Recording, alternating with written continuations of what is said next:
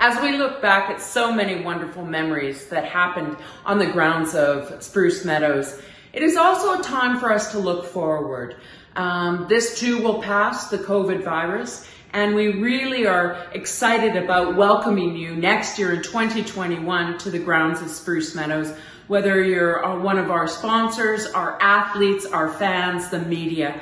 And I know that we are all sad that we're not together, but I do believe that we can put together the best ever national tournament in 2021. I look at it as Groundhog Day. Next year, we're going to be celebrating our 45th year of jumping, and we look forward to welcoming you back here at Spruce Meadows.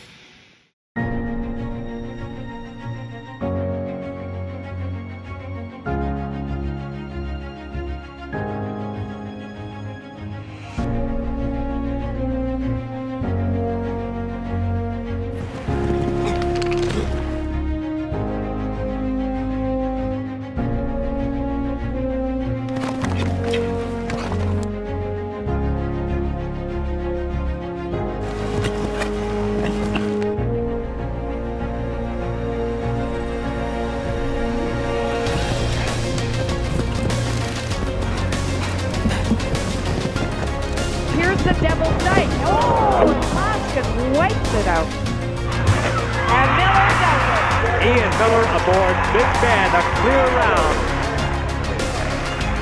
Another rookie coming into the international ring, Eric Lamaze. And look at him fly across this turf. What's he doing? What's he doing? Ladies and gentlemen, another historic moment at Spruce Meadows. You can't author scripts like this.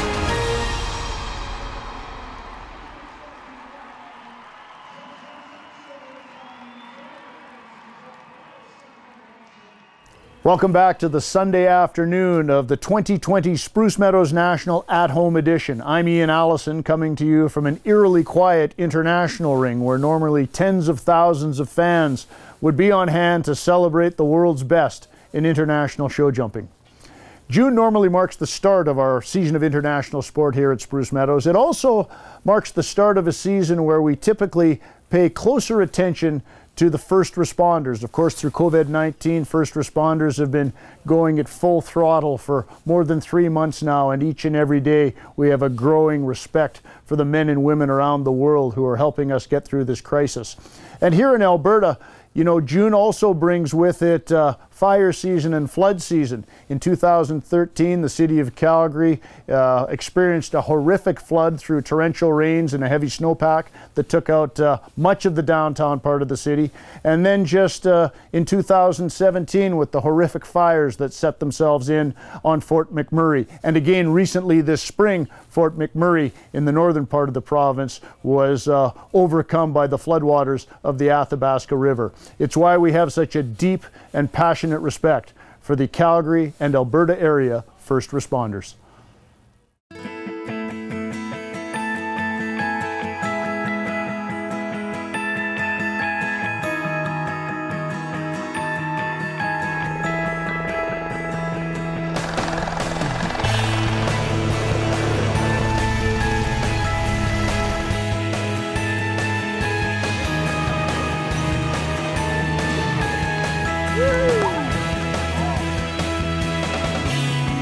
These organizers are happy to present a check to the Calgary area first responders for $100,000.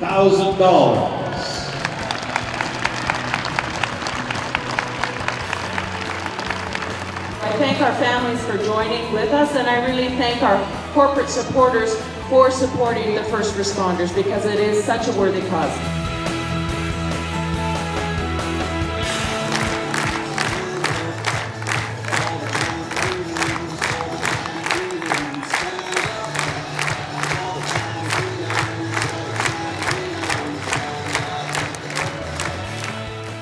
We have a saying at Spruce Meadows, it's about excellence, and I think it really pays tribute to the first responders. Going far beyond the call of duty, doing more than others expect. This is what excellence is about. It comes from striving, maintaining a to standards, looking after the smallest detail, and going the extra mile. Excellence means caring. It means making a special effort to do more. And thank you so much to all of our first responders each day that you do more and care for our community. Thank you.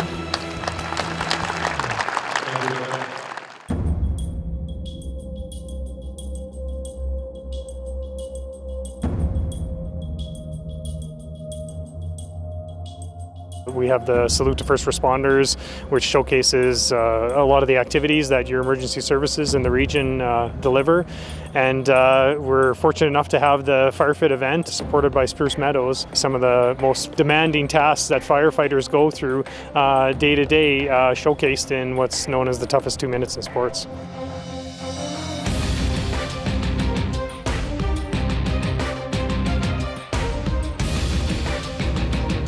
It's in 5 stages, this course. Firefighters are wearing their full turnout gear, so when they put that on, it's anywhere from 25 to 35 pounds of weight that just goes on them right off the bat. First task they're asked to do is they put a hose pack on their shoulders and they run up 66 stairs to get to the top. They lean over the top of the railing and they pull up 40 pounds, simulating that they'd be pulling up a hose pack. They get back down the stairs safely. They have to hit every step on the way down. And then they get to what's called a Kaiser machine that simulates chopping a hole in a floor. Once they complete that, they serpentine through pylons and they pick up a charged hose line, and about 2/3 of the way that hose line turns into about 300 pounds, and they've got to cross the line, which brings them to the final stage, which is the dummy drag. They'll pick up a dummy that weighs 170 pounds and they'll drag it 100 feet backwards to get to the finish line. So all of this is while breathing on their compressed air and under the weight of 25 to 35 pounds. If you get under 2 minutes, you're doing quite well. Some of our competitors can get under that minute 30, which is an incredible speed and takes some incredible athleticism.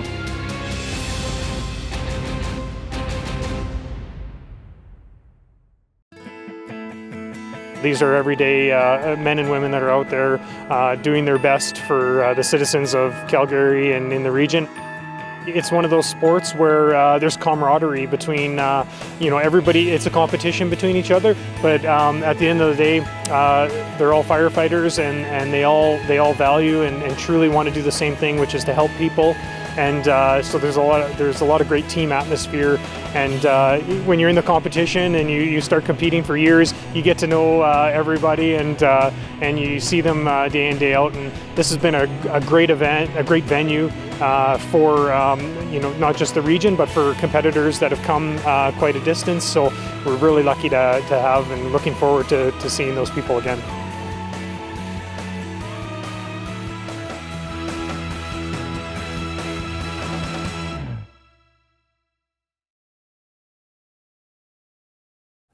Corporate partnerships here at Spruce Meadows go far beyond the sporting arena. A great case in point, of course, is ATCO, who has a long-standing relationship with first responders, not only here in Alberta, but around the world. In the arena of sport, of course, ATCO has been involved with Spruce Meadows for each of the 45 years that Spruce Meadows has been around. And in 2017 was very supportive of a new concept, the Speed Series here at Spruce Meadows, where over the course of the summer series, the same identical course in 2 different arenas would be jumped, and there'd be a cumulative award to see who was the overall speed champion. It was the Canada 150 celebration in 2017, the first year the Speed Series was introduced. And of course, 2 of the top speed riders in the world were heavy favorites going in. Beezy Madden of the United States and McLean Ward, also of the United States. But there was also a new kid in town, and he came from Ireland. His name was Daniel Coyle.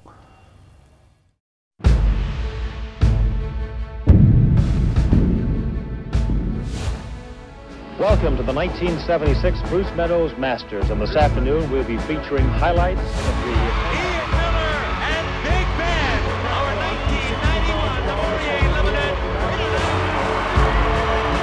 Are you ready? I hope so, Ian. This is going to be really exciting.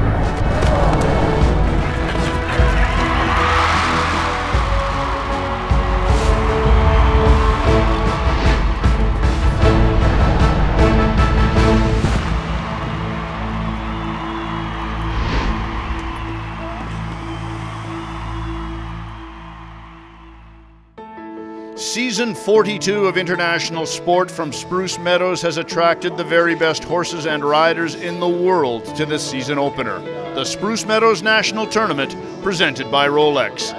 Today, the international ring has attracted an incredible entry of established and rising stars for the ATCO Classic.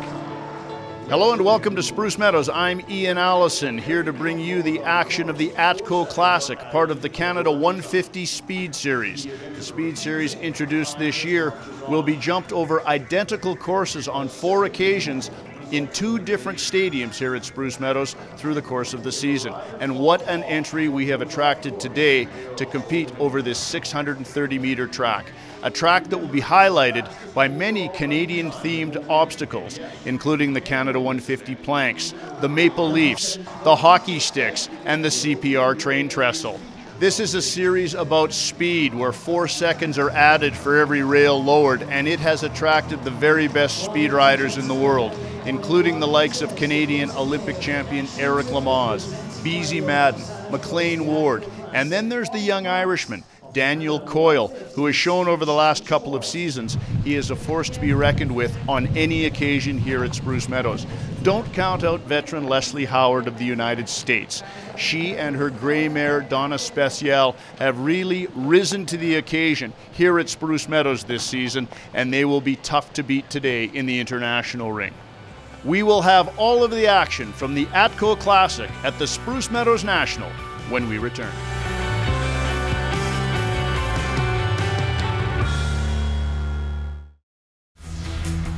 The ATCO Classic, first of the Canada 150 Speed Series, debuting today in the international ring, a 630-meter track that many of these horses and riders will jump 4 times this season at Spruce Meadows. This course features a very much Canadian theme, and course designer Leopoldo Palacios has asked horses and riders many questions. Speed, courage, their ability to lengthen and shorten stride, and this young man, Daniel Coyle of Ireland, 22 years of age, has shown early that he will be one to be reckoned with in the international ring at Spruce Meadows. Simba de la Roque, the beautiful chestnut with the white blaze, carried him around this 630-meter track with a clear round in a time of 70.62 seconds to take the early lead in the ATCO Classic at Spruce Meadows. Absolutely spectacular conditions, an international entry that has attracted riders from 15 nations here to take on the international ring today. And there you see Daniel Coyle under beautiful Alberta sunshine. Will he be able to hold off the likes of World Cup champion McLean Ward, 3-time Olympic medalist Eric Lamaze?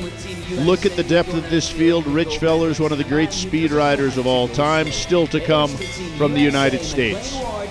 And then you see Beezy Madden, Richard Spooner, affectionately known as the Master of Faster, and a real flavor of the red, white, and blue, who have come north to take on the international ring at Spruce Meadows this summer. 630 meters, 15 jumping efforts. No time allowed, but the time limit is 120 seconds. In the event of an obstacle lowered, 4 seconds added to your time. So in essence, you could win this with a rail down. Tina La Boheme, first out of the blocks here in our coverage with McLean Ward, one of the all-time greats, owner of a pair of Olympic team gold medals and a silver medal scored last summer in Rio. That, in combination with his World Cup title earned in Omaha, Nebraska earlier this year, has put this man at or near the summit of the sport. Coming into the Spruce Meadows Summer Series, ranked number 3 in the world and looking to move up the ladder still. He's on the mark here with a quick trip out of the block so far. As you can see, the Canadian-themed jumps, including that 150 logo as Canada celebrates its 150th anniversary in 2017. McLean Ward with a very open approach to the Athens coins, obstacle he became familiar with en route to his first Olympic gold medal at the Athens Games. And there you see a new leader here at Spruce Meadows as Tina La Boheme goes to the top of the standings by the narrowest of margins, 1/100th of a second. Here's a look at her form through the combination on the east side of the international ring, and then really opening up as they move across the finish line. Check the scoreboard, and by the slimmest of margins, the red, white, and blue of the United States goes to the top of the standings. Top 6 on 3 occasions in Rome just last weekend. Valias, Dilalocque, Eric Lamaze, Canada. There's a look at Canada's 3-time Olympic medalist Eric Lamaze, individual gold at the Beijing Games, to go with the team silver, and then last summer in Rio with the mare Fine Lady. Lamaze scored the individual bronze. He is underway now. Winner of nearly $5 million in the international ring at Spruce Meadows in his illustrious career. But problems early for the great Olympian Eric Lamaze aboard Talus de la Roque. Now the clock just keeps running. That's a first disobedience. He certainly is out of the running now, but Lamaze will want to continue underway here in the international ring at Spruce Meadows.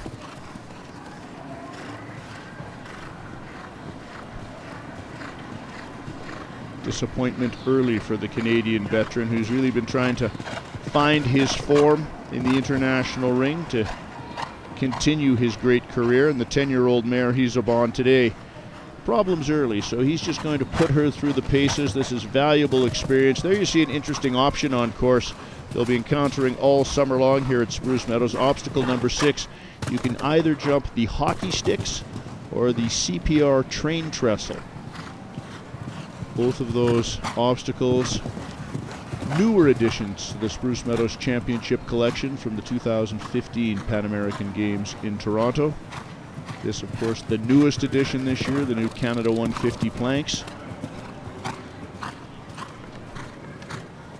Lamaze now sets the big mare up for the 10AB vertical oxer combination and heads towards the final line.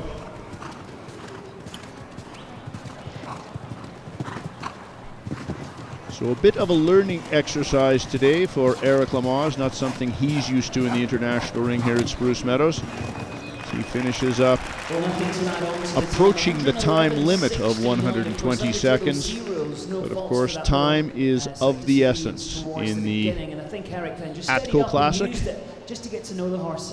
So McLean Ward continues to lead at 70.61. Here's a look as the 10-year-old mare starts off in the competition today, and then Lamaze having a bit of trouble turning her back early on in the course, and she just was not willing to go forward towards the next obstacle on course, and as such, valuable time eaten up before he could get to fence number 3, and it was over early for the great Canadian veteran.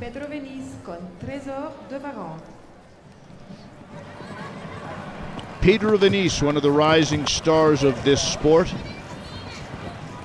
First time to the Spruce Meadows Summer Series, having reached the medal podium already in his career at the Spruce Meadows Masters, in both Nations Cup and in the CP International, part of the Rolex Grand Slam of show jumping. Then, of course, in December 2016, with his great stallion, Cobri, jumped to victory in the Rolex Grand Prix of Geneva. So looking forward to huge things this year from the charismatic Brazilian, who's underway aboard Tresor.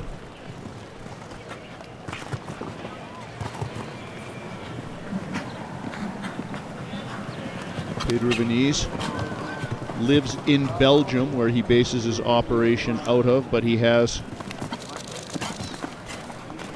brought a string of 6 horses to Spruce Meadows for the 2017 Summer Series for the entire 5-week tour, and is enjoying good success early. Looking to keep it going now with Tresor. A solid trip around this course for Pedro Venice. So a clear performance, not quite up to the pace set by McLean Ward, but nonetheless, Tresor and Pedro Venice scoot around this 630-meter track and have become players to get in, perhaps on part of the top prize money here today at Spruce Meadows. In case you missed us talking about this earlier, although this is a fantastic standalone competition, it also forms part of the Canada 150 Speed Challenge Award, and we're going to see an identical track. The track you see in front of us will also feature the So the waiting game will commence now for Venice as we move down the start list to Cameron Hanley. Great Irish veteran. Great to see him back at Spruce Meadows. Stephen Lockwood, the President and Chief Operating Officer of ATCO Structures and Logistics, takes the Cavaliers salute from the Irish veteran. Balthazar is the big bay horse he's come into the stadium with. Cameron, a super study of passion and resilience in this sport, coming back from really a horrific knee injury that required more than 10 surgeries to correct due to a number of post-operative setbacks 3 or 4 years ago. But a ferocious horseman, a ferocious competitor, and he is underway now. This is Cameron Hanley.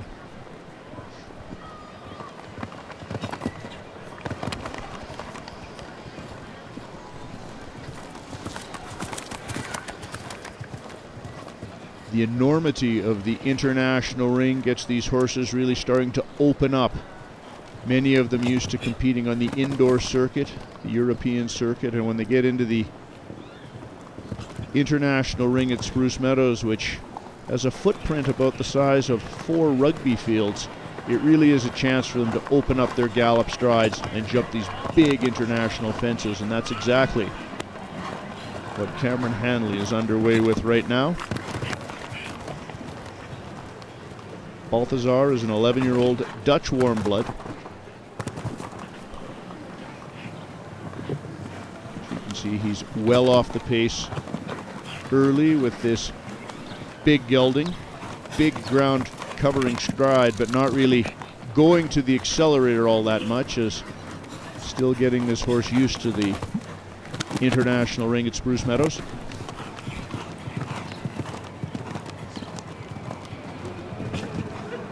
And a big stretch down this final line, now starting to open up the stride. Too late for Cameron Hanley as he finishes up in 79.09, but he'll be happy with that clear performance as he begins to find his stride at Spruce Meadows in 2017. Here's a look at the in and out on the east side of the stadium. Obstacle 7AB, nicely handled.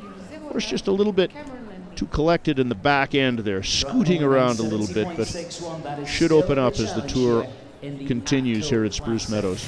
Karen Hanley's been competing here for probably about 4 or 5 years now in the international ring, and she's just starting to really build up an incredible string. She's been competing the one horse for the last few years in the international division. Cameron Hanley heads out to catch his breath, and young Karen Pole of Japan next to go on course. Karen's sights are set on Tokyo to represent her native land at the next Summer Olympics. Little Lord is the name of the horse. Karen, who lives just about full-time now in the United States, but is currently training with Canada's Ian Miller as she tries to pursue her Olympic dreams one step at a time. Winner of a number of 4-star Grand Prix as the 25-year-old continues to make her way up the world rankings. Underway now with Little Lord.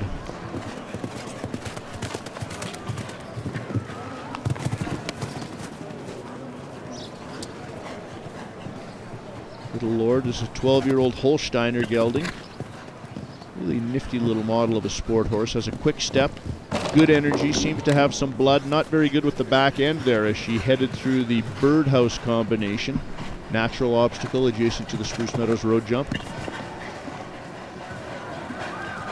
This aspiring Olympian will get a taste of some of the Olympic jump collection, also incorporated into the course here at Spruce Meadows by Leopoldo Palacios. She's already successfully gotten over the Beijing wall, and now she jumps the Sydney Lanterns.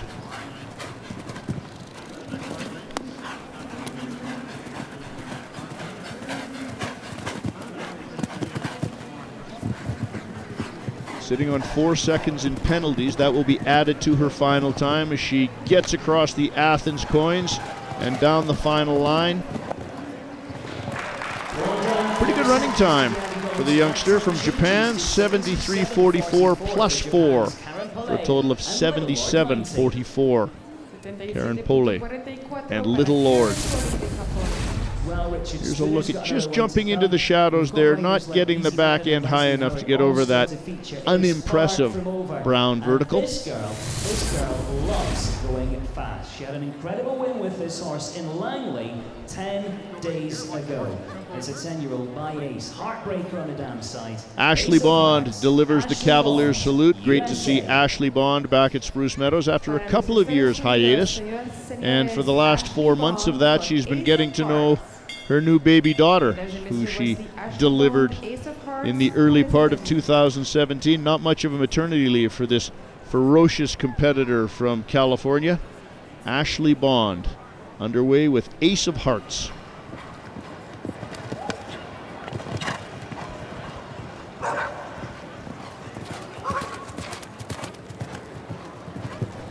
This 10-year-old gelding getting cranked back, the turn back, hard left from the ATCO signature fence to the Canada 150 vertical. Probably start to hear Ashley chase a bit. She's quite vocal sometimes out there.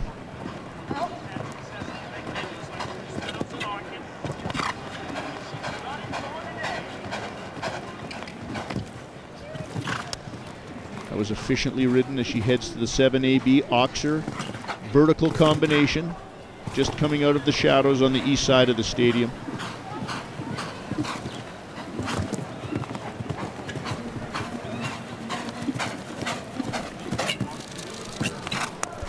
Perhaps a little choppy here in her round. She's not really going as forward as one might expect. Let's see if she opens it up here.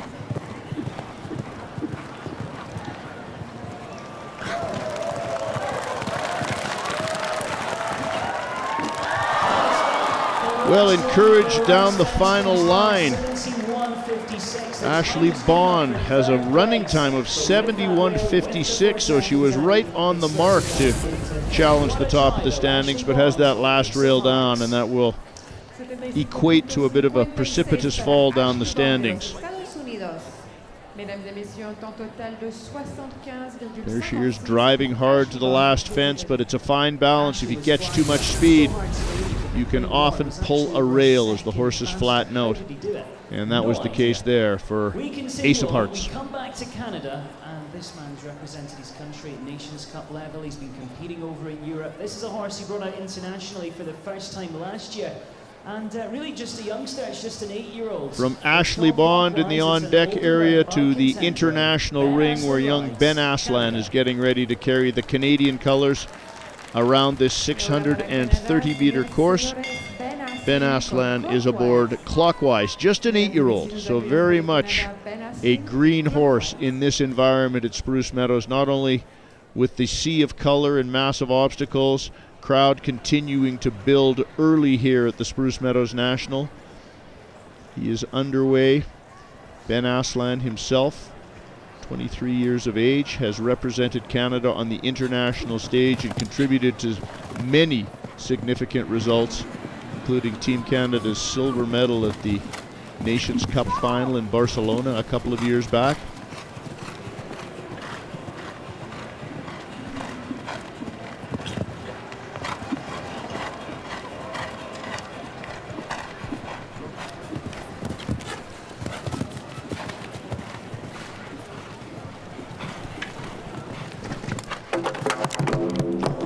Tough rail there at 7A, not quite able to cover the Oxer. The 8-year-old gelding looks very attentive, on the job here.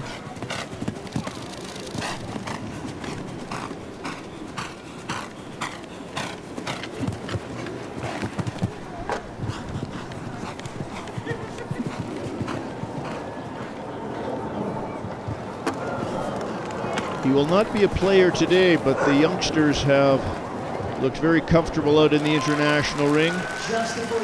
Clockwise debuting in the FEI divisions with Ben Aslan in 2017. They finish up.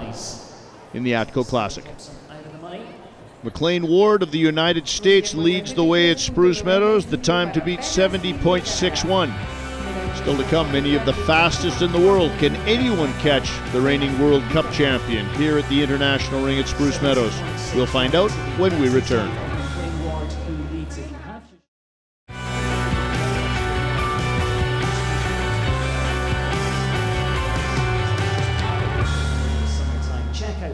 Welcome back to the International Ring at Spruce Meadows. Glorious conditions for the ATCO Classic.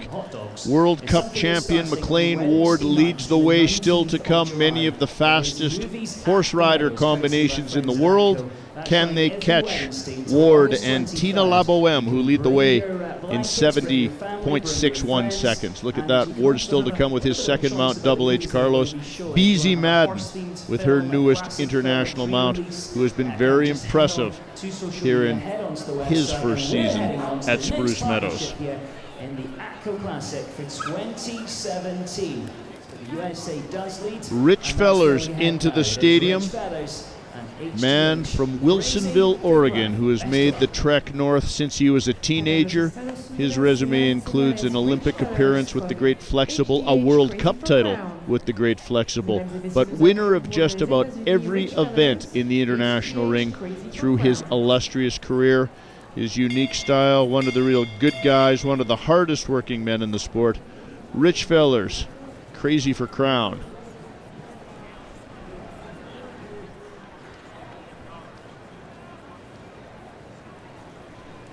Since the retirement of Flexible in 2016, Rich has been looking for that next star, and he's hoping with Crazy for Crown he's got a useful horse on his roster, one that can get to know the going in the international ring here at Spruce Meadows under the guidance of one of the great veterans in the sport.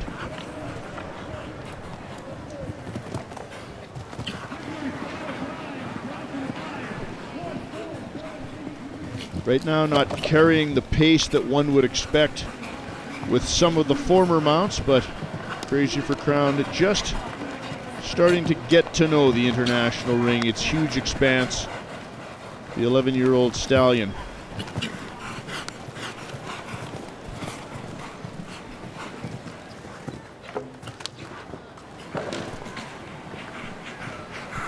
There you see he's more than 2 seconds off the pace right now. Very tough to make that up.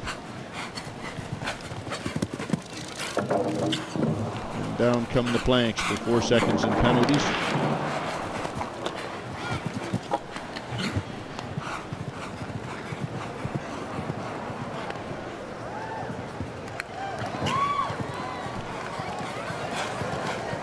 To the final fence, Rich Fellers. So not a bad running time actually, but the 8 seconds in penalties do not help the cause. But he'll be content with the way the stallion confidently made its way around the course. However, the Canada planks proved a little problematic. Here you see, coming off number 2, the great turn back to this red and white Canada 150 oxer. Signature Rich Fellers efficiency. But down the final line, just bringing down what are affectionately known as the Mafia rails, pinstriped red and white rails here at Spruce Meadows, the second of his lowered obstacles on course. And love this combination, in fact. They've kept us on the edge of our seats all week, and they rode to victory in the Bantrell Cup back on Daniel day Coyle 1. held the lead for the early part of this competition. That was seized from him by McLean Ward. Daniel returns with his second mount of the competition now. This is Sita, an 11-year-old mare. Daniel Coyle comes in to see if he can get back to the top of the standings. This is an aggressive young rider whose horses really like to deliver for him. And today that horse is the 11-year-old mare Sita. Former mount, as all of Daniel Coyle's horses are, of Connor Swale, who moved on for other opportunities from the Lothlorien farm at the end of last year. And this young man who was apprenticing there got the keys, and he's taken and seized that opportunity. Superb results as he's made his way up the world rankings. Great young talent with a great string of horses.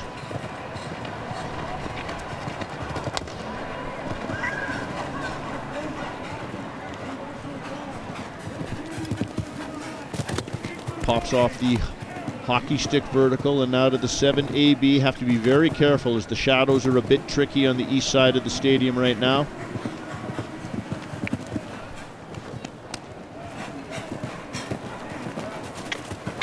Balancing up. Ooh, that's a great useful maneuver by Sita. She wasn't quite sure what to do with that vertical.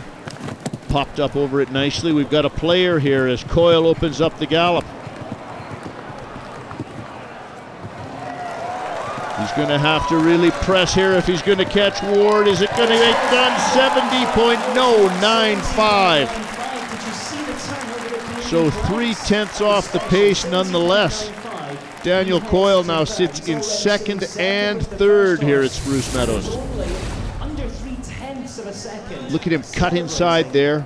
Not much opportunity for her to get up and over, and a great, useful example of athleticism and carefulness there for Sita.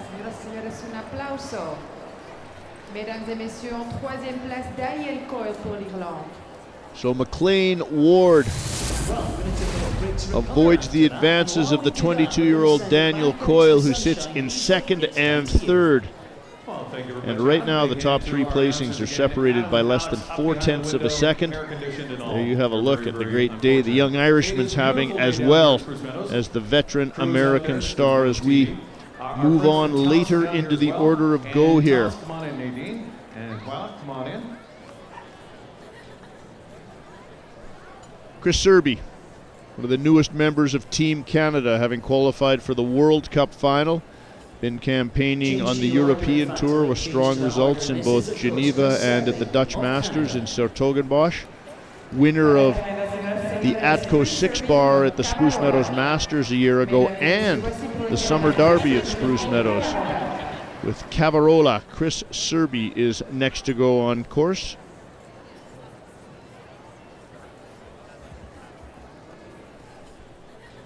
This is a 10-year-old mare. A quick-stepping mare.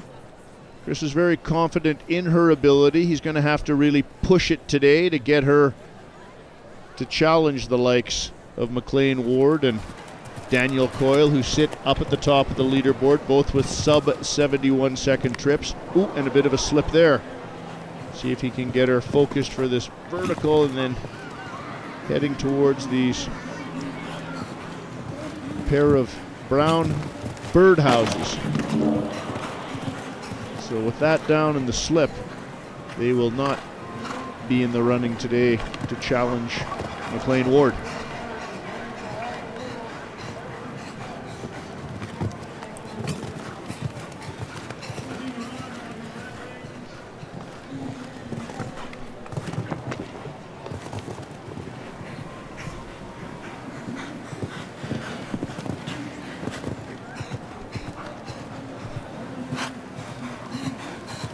Chris taking the wider berth there to get towards the Canada 150 planks and now into the maple leaf combination. Down it comes as well for another 4 seconds to be added.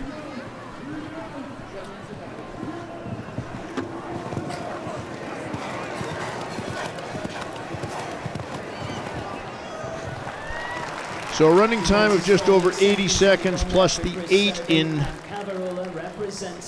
penalties added for a total of 88.67. Serby finishes up. Here's the early problems at the birdhouses. Just coming out, catches it with the back legs. Great shot there from up in the poplars. She in fact will not be coming forward and has withdrawn.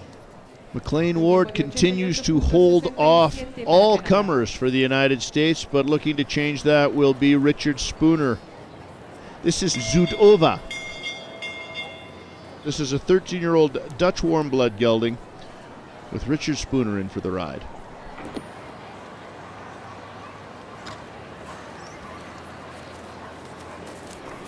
Richard Spooner, of course, loves to go fast. And that is what it will take today if one is to have any hopes of overtaking McLean Ward.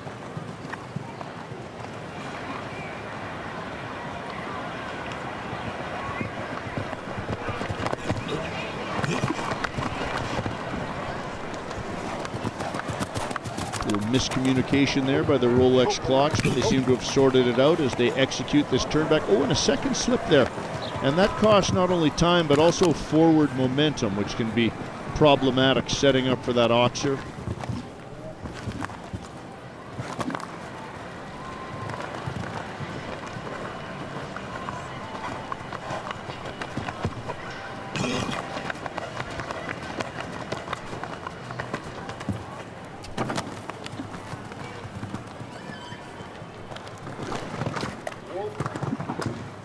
Big strided horse now being asked to open up that stride for Spooner. Let's see if he takes the inside here. He does not. He goes around the oxer.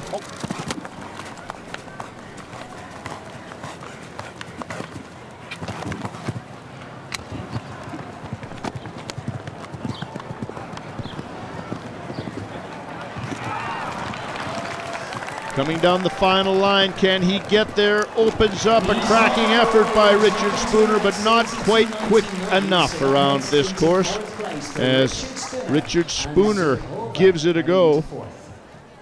72.99 he finishes up with. It'll put him into 4th position currently. Early on, executing the turn here off the ATCO signature units and just perhaps not having enough cork in the back end there. The cleats of the shoes tore up the turf, and then a big effort over this final line to finish up Richard Spooner.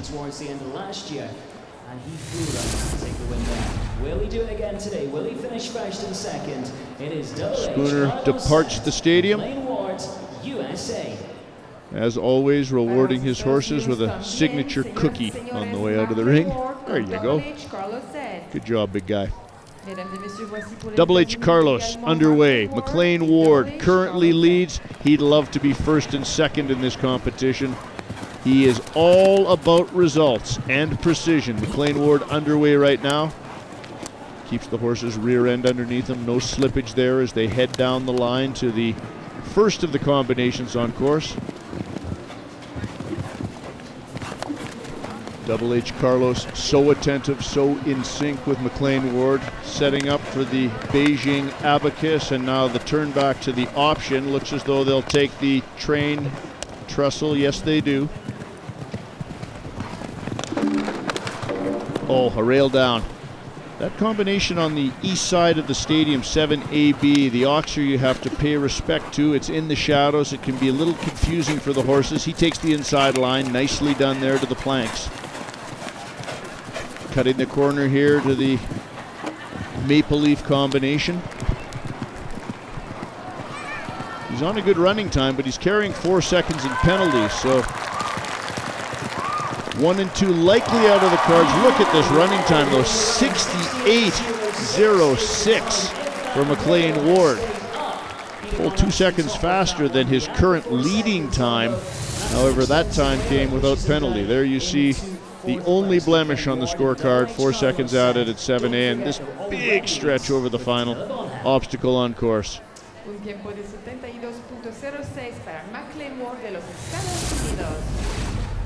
So McLean Ward sits on the leaderboard right now in 1st and 4th, with Daniel Coyle sandwiched in 2nd and 3rd. So really a showdown between the United States and Ireland here on the turf of Western Canada. American great Beezy Madden delivers the Cavaliers salute. No stranger to victory here at Spruce Meadows. In 2008, in fact, she provided us all with a memorable Spruce Meadows moment in time.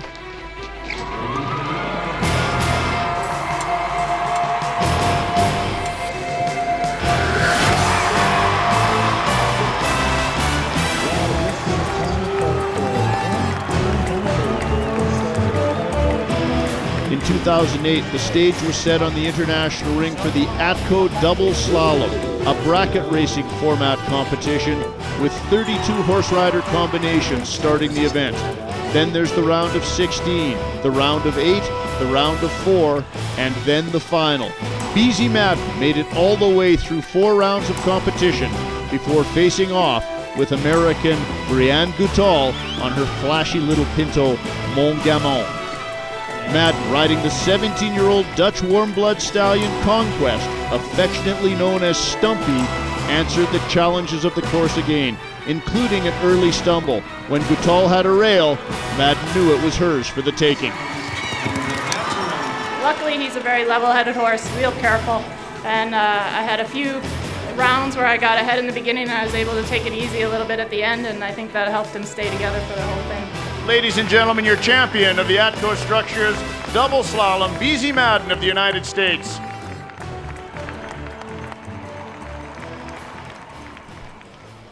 Well, it's not the reliable 17-year-old under Madden today. Indeed, it is a new mount for her, the 8-year-old Contagio. What an impressive dapple gray this has been as a new addition to the Beezy Madden stable, one of the great horses owned by Abigail Wexner, who of course owns all of the horses that Beezy rides internationally. And this horse has progressed rapidly since finding its new ride. Of course, one of the best riders of all time, Beezy Madden, in my books. World Cup winner, 3-time Olympic medalist, winner of virtually every event here at Spruce Meadows through her illustrious career that started in the mid-1980s here. And right now she has a prompt round going. She's always so efficient. Just about a second off the pace right now, and that's a heartbreaker, as she incurs 4 seconds in penalties. The young gray not quite able to handle the trick of that combination. So unassuming in the pace and efficiency she brings to every course.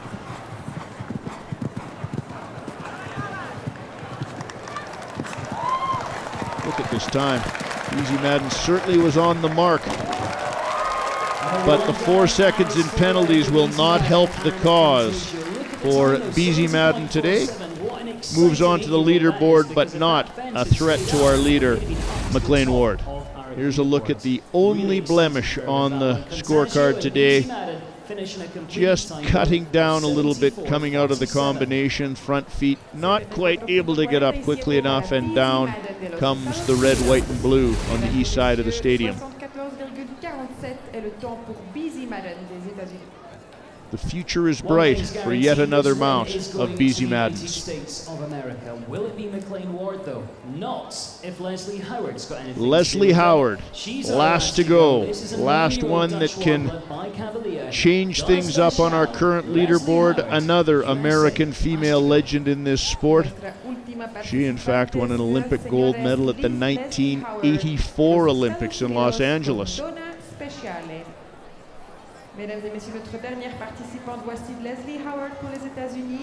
Also included on her resume, of course, a World Cup title, the CP International here at Spruce Meadows, all of the derbies, and today she's coming in with Donna Special, a horse that she and her husband Peter Howard are so high on, a 9-year-old mare. There's a look at our leader, watching on McLean Ward from the clock tower at the south end of the stadium here. He knows that the great veteran is always a threat. And she is underway now with Donna Special.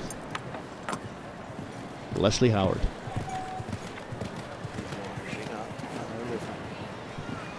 Big strided mare. Leslie's got her laser vision on.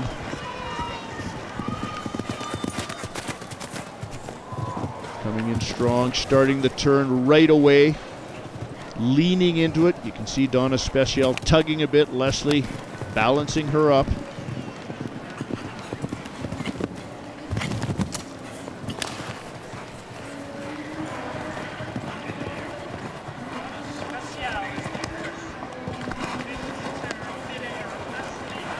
Now she heads towards the option, going to the hockey sticks and pushing on now to the 7AB. She cannot afford a rail. It's a big mare, big ground covering stride. Will she cut inside here? No, she takes the wide berth to set up for the planks.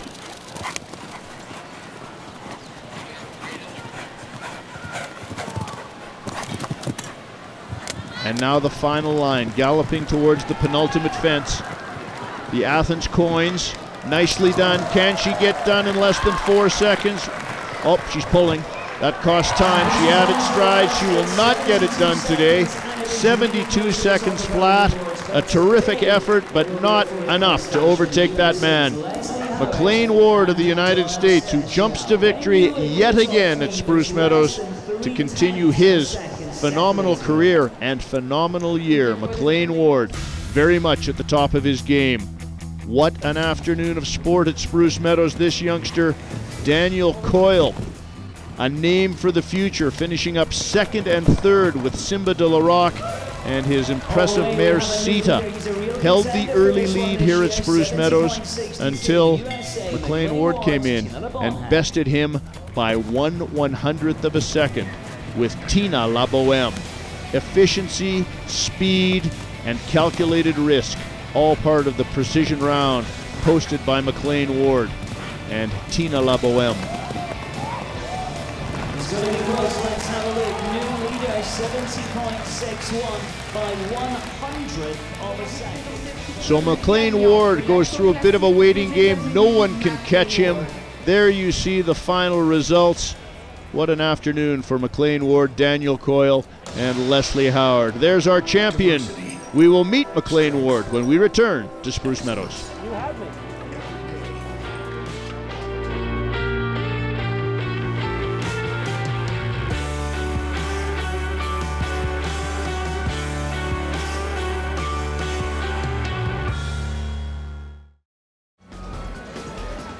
Good afternoon, ladies and gentlemen. Thank you for joining us on a gloriously sunny day at Spruce Meadows. We were treated to the fastest riders in the world. Now you know why he's one of the world's best. McLean Ward of the United States, reigning World Cup champion, lays claim now to the ATCO Classic. A terrific day in the Alberta sunshine.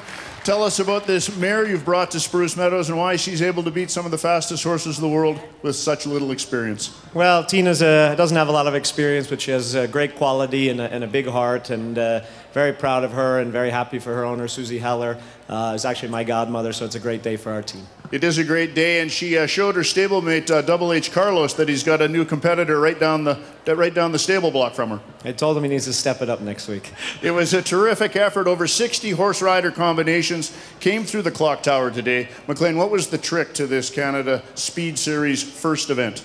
I think it really came down to the turns. You needed to get a great turn after the ATCO fence, and it's an interesting fence with those standards, and a good turn back on that double combination at the end where a lot of the horses were starting to fatigue, and you saw that coming home.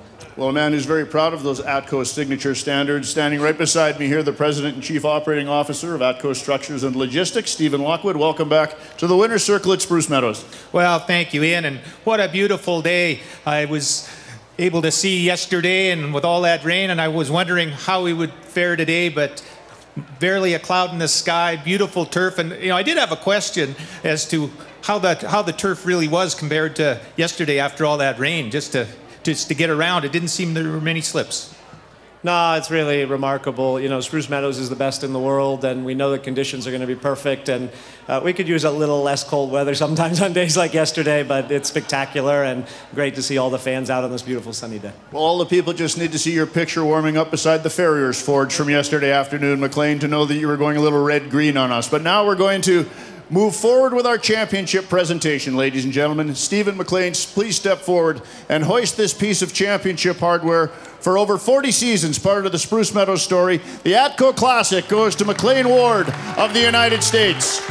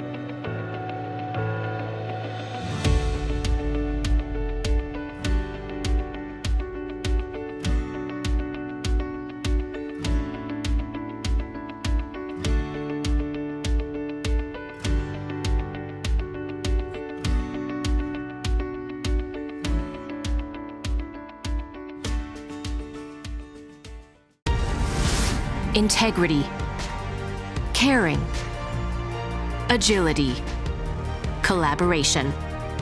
Every day, our people go to work delivering inspired solutions in structures and logistics, electricity, natural gas, retail energy, and ports and transportation to homes, businesses, and communities around the world. Find out more at atco.com. It's time for ooey gooey, melt in your mouth, lip smacking, soul affirming, lovely, special, smooth, delicious chocolates. Only from Purdy's Chocolatier.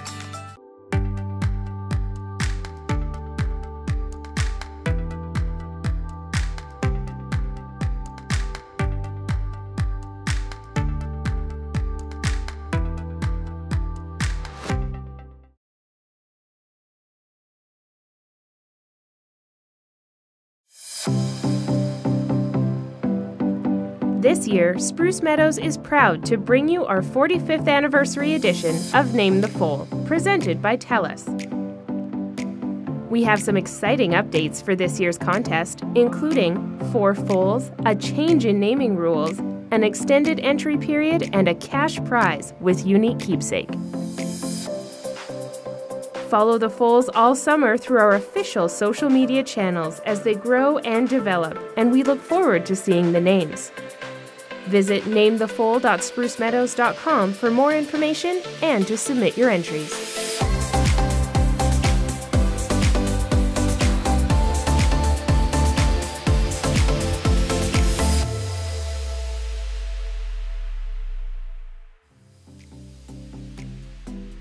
Meet foal number 1. Born April 12, 2020, this little colt was the first Spruce Meadows foal of the year. Not one to shy away, he's figured out that people give the best neck scratches. While he was born dark in color, his dad, Spruce Meadows stallion Do-Re-Mi, is gray, and this little guy will likely take on that color as he gets older. Foal number 1's name will have to start with the letter W. Inspired by the original Spruce Meadows stallion, Wodka, or Young Wolfsburg as he was known at Spruce Meadows, this beautiful Hanoverian stallion helped to introduce the breed to Canada. He was part of the foundation of what is now the Spruce Meadows breeding program.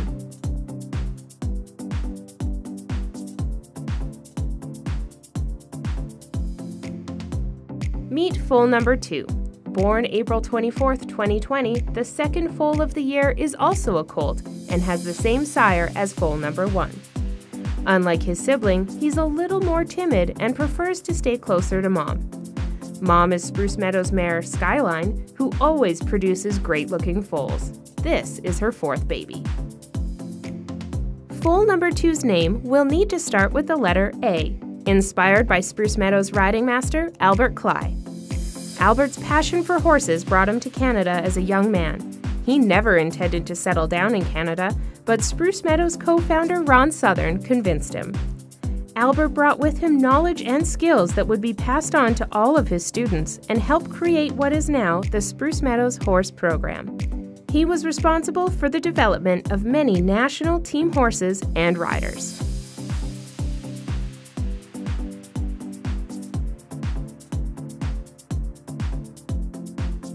Meet foal number 3. A real Mother's Day gift who was born on May 10th, 2020. She's the first filly out of all the foals this year and is easily recognizable with her big white blaze that mimics the markings of her father, Spruce Meadows stallion Spot Cash. Foal number 3 will need to have a name that starts with the letter S. Keeping with tradition of past years, her father is Spruce Meadows Hanoverian stallion Spot Cash, and we want her name to be inspired by Spruce Meadows and the Southern family. Spruce Meadows was the dream of the Southerns to bring an unlikely sport to an unlikely place, giving young Canadian riders a chance to successfully compete against the world's best. Since the inception of Spruce Meadows, Canadian riders have gone on to become some of the best in the world.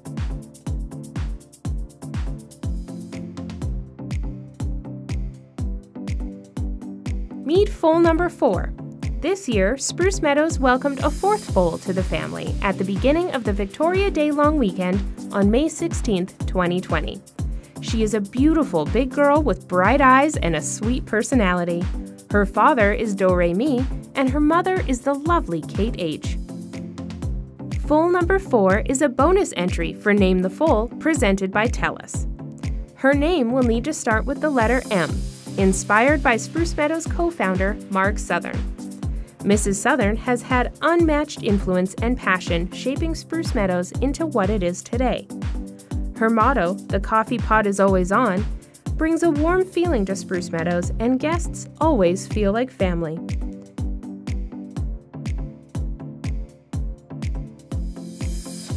Visit namethefoal.sprucemeadows.com for more information and to submit your entries.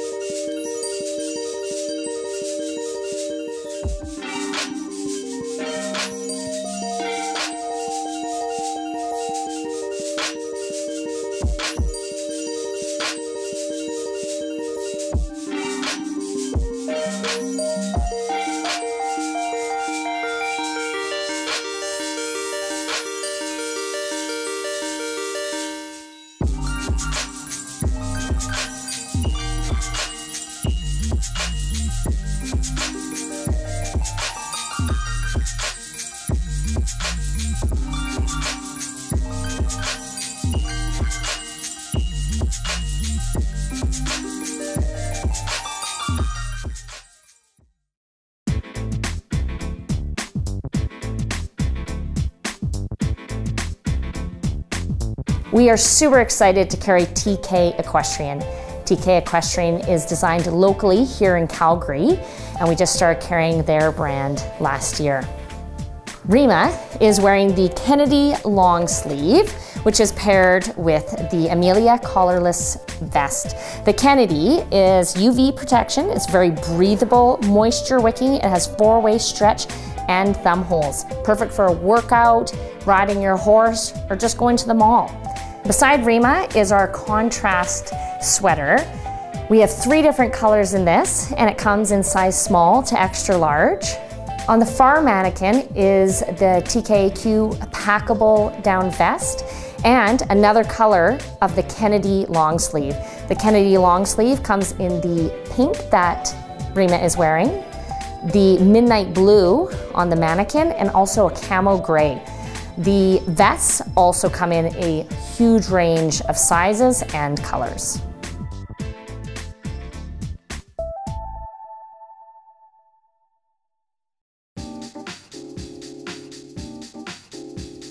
New for spring 2020 TK Equestrian is the spicy leopard sweater that Morgan's wearing.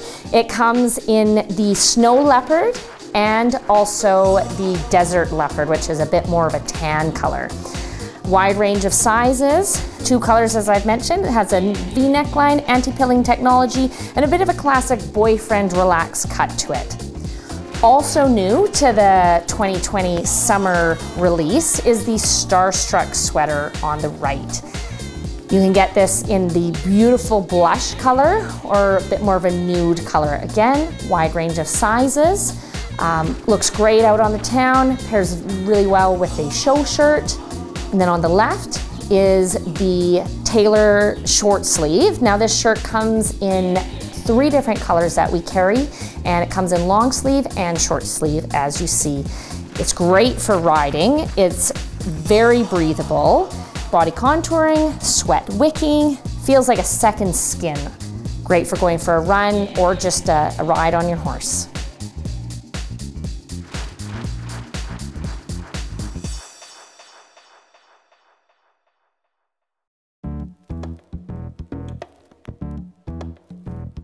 Morgan is wearing the TK Equestrian Athletic sweatshirt. TKQ has exclusively made the hunter green sweatshirt just for the Spruce Meadows shop. It's so soft inside, great for a crisp show morning, a run. or going out for dinner with your friends. Next to Morgan is the Mia Mesh Technical T. It's easy to fall in love with the buttery soft feel of the Mia Technical Mesh top. The elegance seems to create a structured design, and mesh detail keeps you cool, making this top truly irresistible. And next to that, we've got our Starlet sweater. The Starlet sweater comes in a dark gray and the light gray shown here. It pairs so well with a show shirt or just all on its own.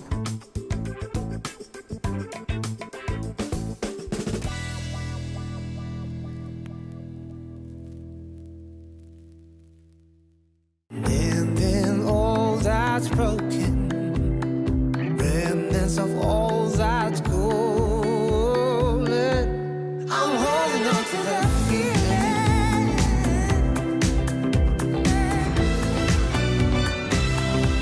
I'm holding on to that feeling.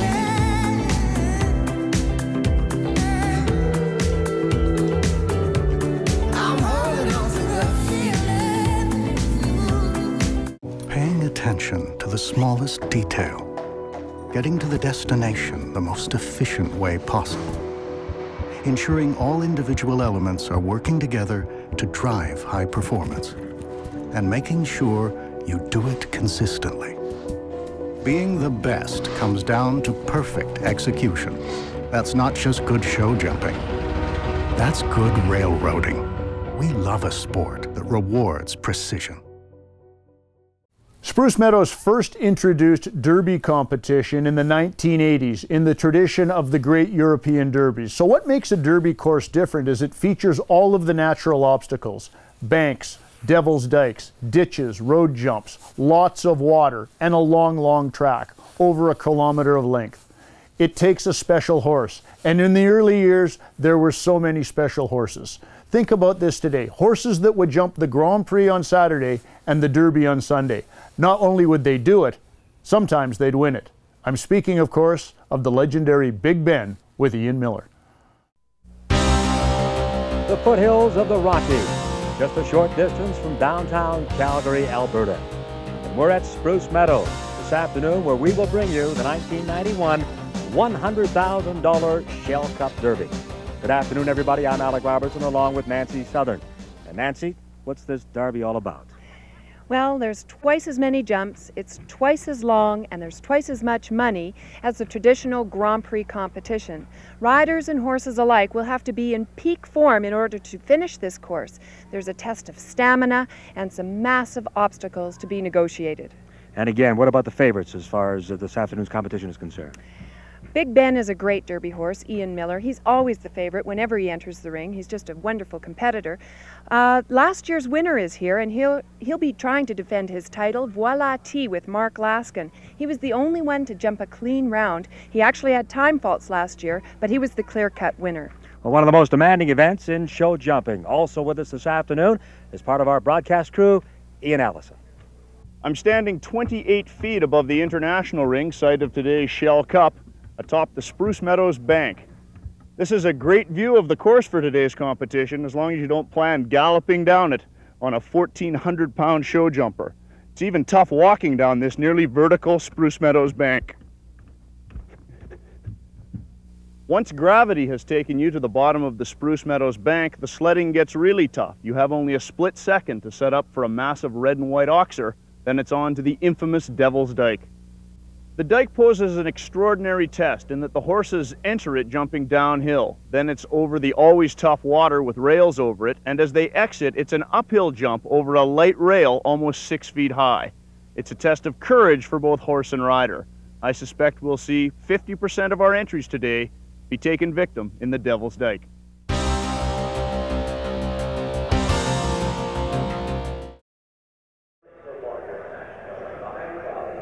On course now in this $100,000 Shell Cup is Jay Hayes aboard Monterey. Well, Monterey is now residing in Schaumburg, Ontario with Jay, but he actually originated out of the Calgary area. John Anderson used to compete with this horse in the preliminary division.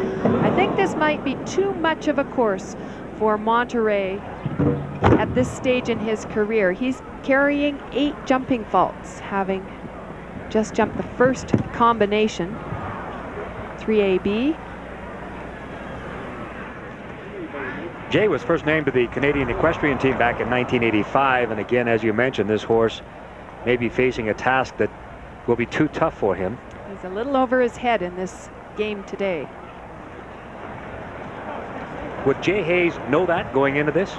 I think he would have to know that. I think one of the problems is that the owners don't necessarily know it. You know, the people that own these horses sometimes want to see them doing things that the horse isn't quite ready for. And even though the rider can tell them that, they still want to give it a try. So after 2 refusals, he's over that one hazard, but again, another refusal. At the road jump, and Jay Hayes with Monterey is eliminated.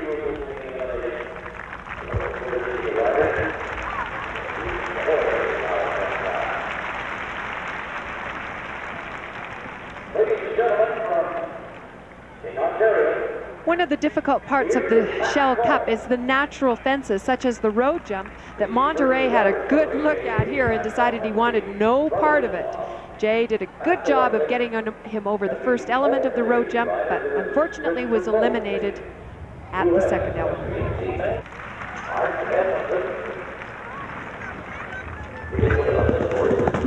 A demanding challenge here in the $100,000 Shell Cup Derby. And for a look at what we're up against today, we see Mark Laskin aboard Derby Castle. Well, the Shell Cup Derby is a long, long track, as we mentioned. 900 meters and 23 obstacles to be negotiated. Every fence on the course is a test for both horse and rider. We're at jump number 4. That was a Liverpool, and Derby Castle is carrying a rail down from the first combination. There's the road jump. There's 3 gallop strides once you get on top of the table there. A big sweeping right-hand turn to a wide oxer, that balustrade.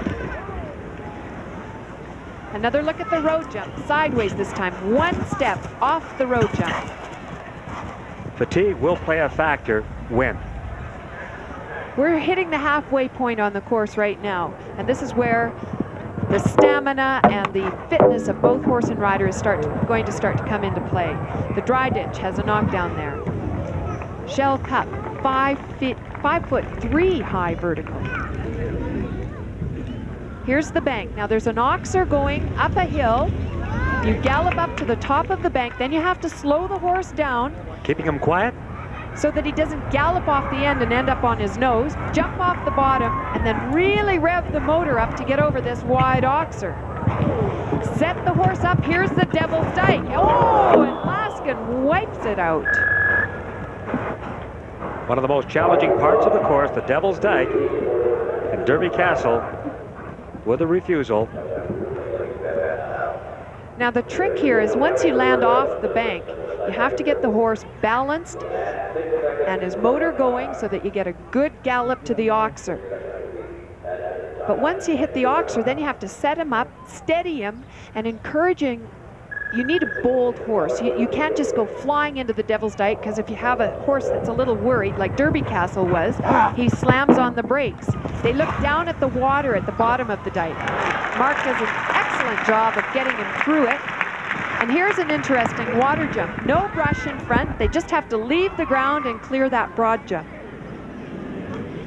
Now the test is to get the horse back for another 5'3" high vertical. So we've gone to a broad jump and then a high jump. Another high jump here. These horses are extremely tired at this point as we head to the double Liverpools. Water underneath each of them. Derby Castle and Mark Laskin. 15 jumping faults, but we've got a lot of time faults because of the refusal. So Mark Laskin aboard Derby Castle.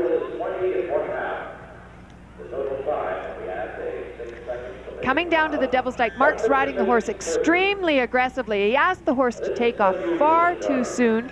The horse isn't very bold, and so it skids to a stop. He gets regrouped and makes it through, but ends up with 20.5 faults. Let's go down to Ian Allison. Although the Shell Cup course is supposed to stay the same each year, it can get bigger, and the riders have been coming out of the ring mentioning that the fences seem bigger than in previous years, particularly in the early portion of the course. Look for the early oxers to take their tolls, where in previous years they might not have.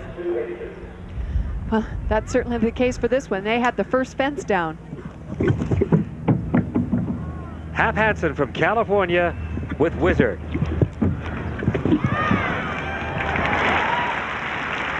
One of the most successful Grand Prix riders to come from the West Coast.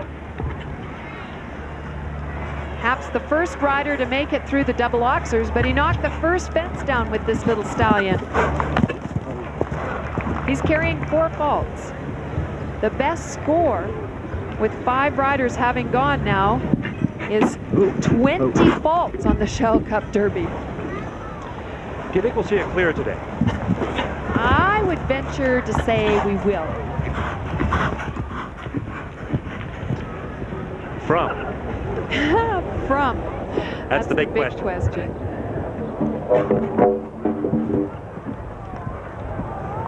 The dry ditch coming down. Hap Hansen and Wizard are carrying 8 faults as they approach the bank. Wizard, 16-2, 10 years of age. And a stallion. It's not often you see stallions in competition. They're a little more difficult to ride because sometimes they have their mind on other things.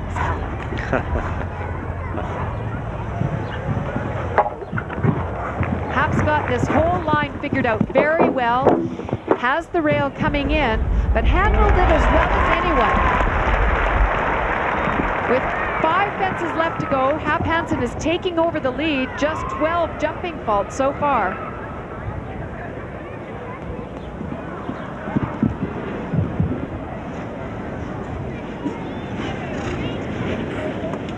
Does he have to worry about the clock? Yeah, he's going to have some time faults, and he's got another rail, so he's carrying 16. 135 seconds to get through the finish. And he does it. Just does it, but he does have 16 jumping faults. Hap Hansen aboard Wizard. Looked to me like Hap had it all figured out, but he got a little bit close. The horse jumped ahead of itself over its shoulder, recovered nicely for the second and third element, and Hap Hansen with 16 faults moves into the lead at this point in the Shell Cup Derby.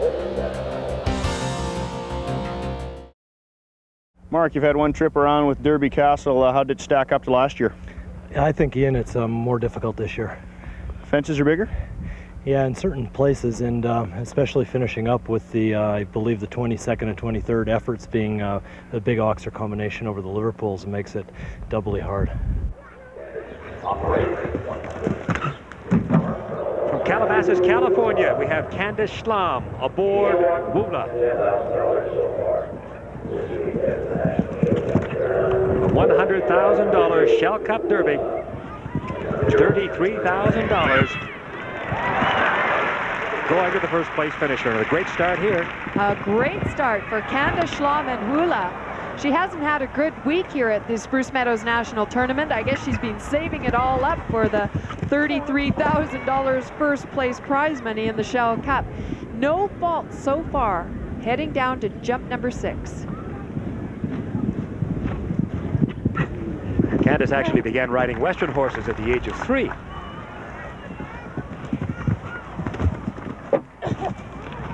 You know, the strategy that this rider has going into the Shell Cup is that she saved the horse all week. She had 2 classes or 2 competitions with her, catches a rail there.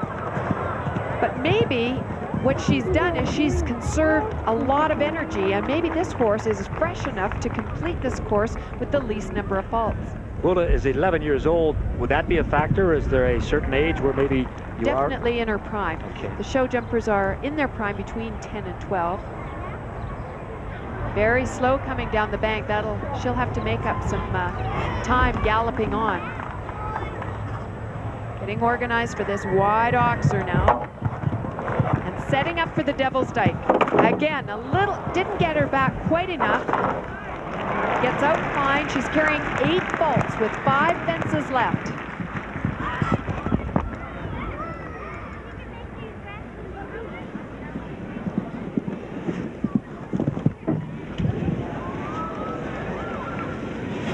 Three jumps to go. Hula and Candice Schlom, just 8 jumping faults. I don't think there's a concern with the clock. No, it looks like she's got plenty of time to jump the double Liverpools.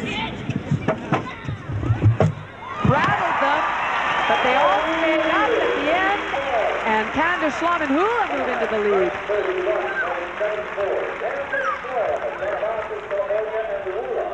First fence down for Hula and Candice Schlom, I don't believe they thought would be a problem, but it looks like the mare just peeked down at the bottom of the ditch, forgetting about her hind end and not knowing where the where the rail was, pulling it down.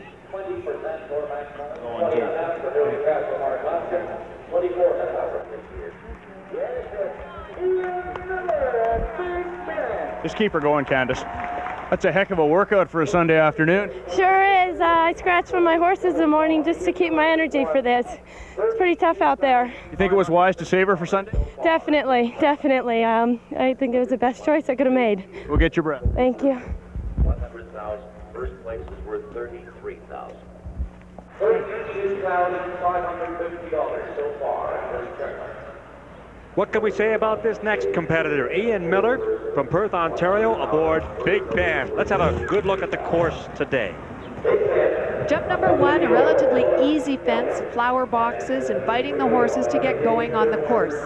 Miller's taken a tight turn to conserve time over jump number 2, very narrow, high vertical, onto the double oxers, 3AB, handling it easily. A left-hand turn for Ben and Miller to the Liverpool, jump number 4, and then a left-hand turn to the first part of the road jump. Jump up, 1, 2, 3, gallop strides off, and then a wide sweeping turn to the right over the balustrade oxer. 5'3" on the back rail, 6 feet wide. Another look at the road bank from another angle. Jump number 7, 1 stride and off. One of the fences that has been catching a lot of the horses is the next fence, number 8, a dry ditch. It's very deep and the horses tend to look down into the ditch. Ben handles it easily. We're halfway around the course and the horses and riders are starting to get tired as they hit jump number 9, a 5'3" high vertical. Jump number 10 is an oxer going uphill to get the horses to the top of the bank. You'll watch the riders slow the horse down. 26-foot vertical drop. Ben just gallops down, very well balanced, and gallop on to a wide oxer you could drive a small car through, and then the Devil's Dyke handles it perfectly. Through the Devil's Dyke, no faults at all. Miller is taking the lead with 5 jumps left. An unusual water, no brush box. You just have to take a big broad jump, get the horse back, and set him up for a high jump. Right-hand turn and 3 fences left on the course. Miller's carrying no faults with Big Ben. Another high jump. Jump number 16, and here's the last set of fences. Double Liverpool, 17AB. Big wide oxers over water, and Miller does it. Our first clear round, he had 0.03 of a second to make it in within the time allowed. What a thrilling experience for the thousands on hand here at Spruce Meadows this afternoon. Ian Miller aboard Big Ben, a clear round in this $100,000 Shell Cup Derby.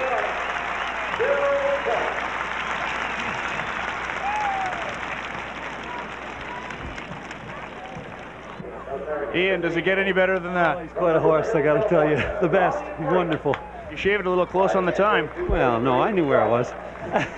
Any trouble spots out there? The whole thing is tough enough. It's kind of the straw that breaks the camel's back effect. It's just a little everywhere. Well done. Thanks. Man, that took some serious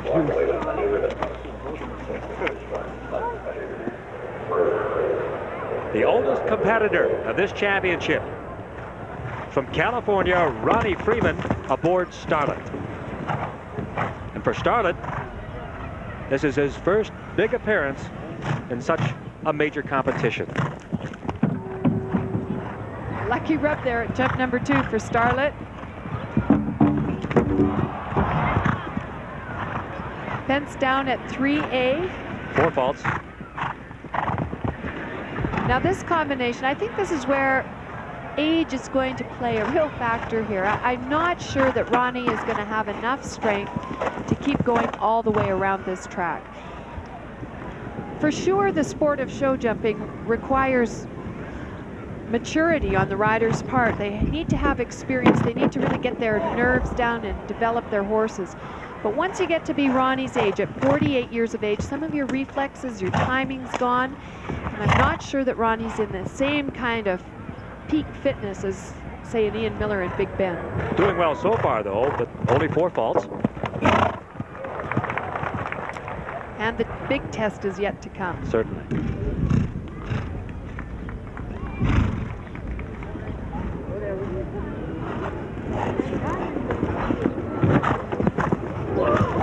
Starlet's jumping beautifully, though. Will a horse run down this obstacle? Sometimes they will run down. Sometimes a horse will look at the bottom, and you can see Ronnie's taking a sideways approach, so he can get a nice approach to the oxer. I'm not sure that that's the way I would ride it, but whatever works for you. Here's the Devil's Dyke now. My goodness, this horse is leaping today. He's surprising everyone, but will he have to be concerned about the clock? He'll definitely have to be concerned about the clock. He's got 4 fences left to jump. And he is going to have some time faults, but I think Ronnie will take that. I think he's surprising even himself with his score, just carrying 4 faults now. This horse made a double effort at jump number 16, kind of slinked over it, but there's the time allowed. Now he's starting to incur time faults, and also has a rail at the Liverpools. 8 jumping faults plus 1.5 time faults. Ronnie Freeman aboard Starlet. He's tired. Ronnie Freeman using everything he's got to get through the double Liverpools. Starlet touches the back rail of the first one. It comes down, and a few time faults, but a good score. Right now they're sitting in 3rd place. Current leader, Big Ben with Ian Miller. The only clear round of the day so far.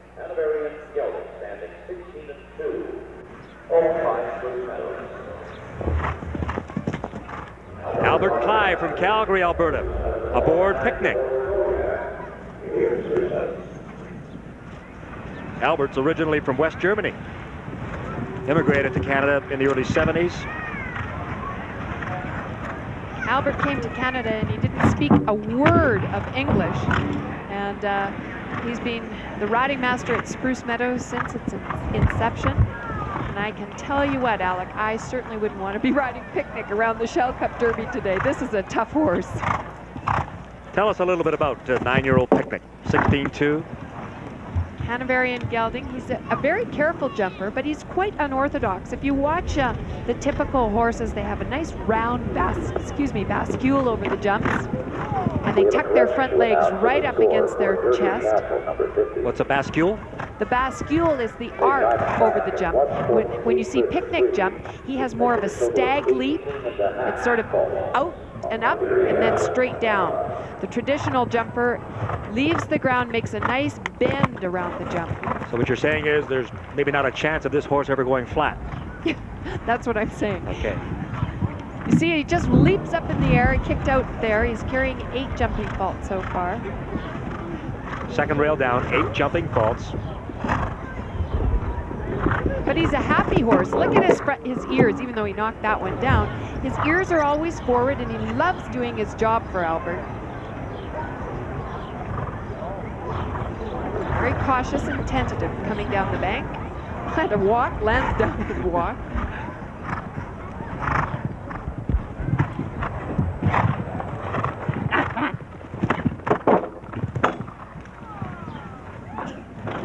Catching 2 rails in the Devil's Dyke. Now Albert and Picnic have 20 faults.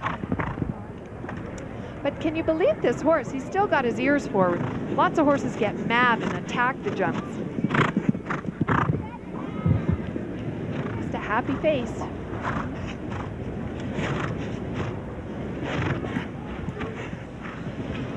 Oh, Albert made a little riding error. He knew it was his fault, so he stops and pats his horse. What actually happened there? Albert decided he wanted to take an extra stride, so he checks on the reins, pulled him back, but Picnic came back too much, and that put them right off the takeoff point. Now, did he still make the extra stride on the second attempt? Then he got a rhythm going, and he was had a much better stride to on the second attempt. It was obviously way out as far as the time situation is concerned. A rough afternoon for Albert Pye aboard Picnic.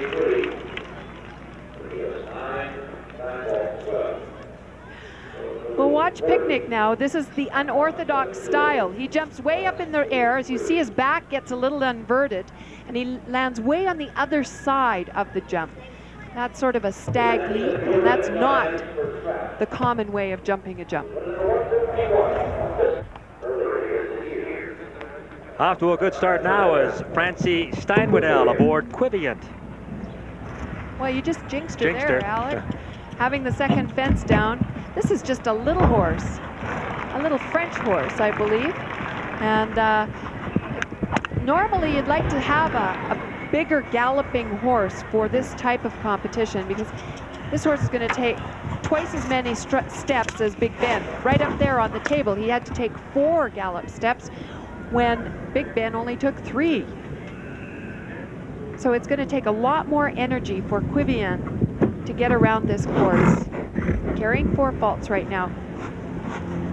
These riders are just drenched with sweat and perspiration when they come off this Shell Cup Derby course. Quiviant and Francie Steinwedel on course now.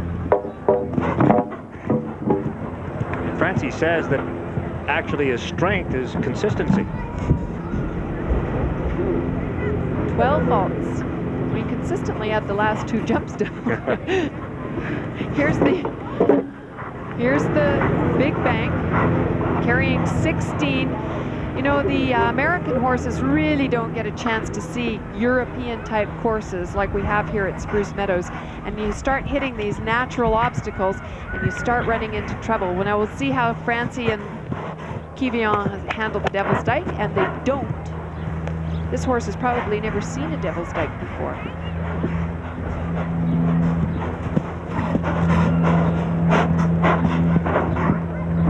Second refusal of the Devil's Dyke. So now she's got 9 faults just for the refusal. A lot of the American riders, after they've been to Spruce Meadows once, they go home and they dig their own dike to practice over and train over. Disqualification for Francie Steinwedel and Quiviant.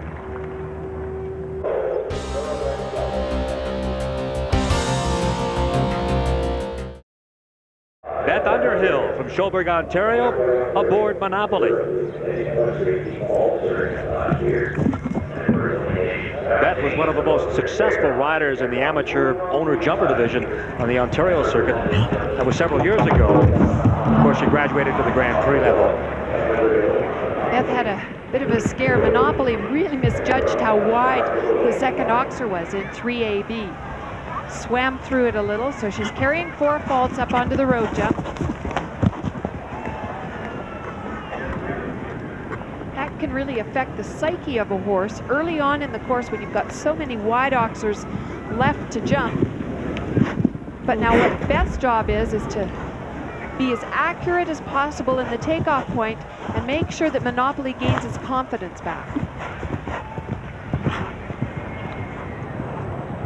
What about the horses? Do they dislike an event such as this? Do they dislike jumping? Do they dislike this challenge? No, Alec. These horses love what they're doing. If they didn't like it, and we've seen it, they stop. And there's nothing on earth that can make a horse do something he doesn't want to do. He might as well be an elephant when they decide to stop, because there's no rider strong enough. So he's not being forced. No, he's not being forced. They like what they do. They trust their rider. In fact, that's 80% of it when you get to this level of competition. It's trust between horse and rider. And this, Beth Underhill and Monopoly are having a fabulous round going for them. Just the 4 faults early on in the course. They could move into second place if they can hang on. Ian Miller, the only one to turn in a clear round, but Monopoly and Beth Underhill have an opportunity right here to move into second place in the Shell Cup Derby. 4 faults, but what about the clock? It's going to be tight. She's going to have to hustle to the finish, but I think she's got it. Beth Underhill aboard Monopoly with only 4 faults and a time of 1:31.75 will move into second place behind Ian Miller and Big Ben. Beth's awfully happy with that. She did a great job of recovering the horse after he had the problem here at 3AB. Jumps the first one fine, takes a gallop stride, but then misjudges the back rail and starts swimming through the oxer for the 4 faults. But what a recovery.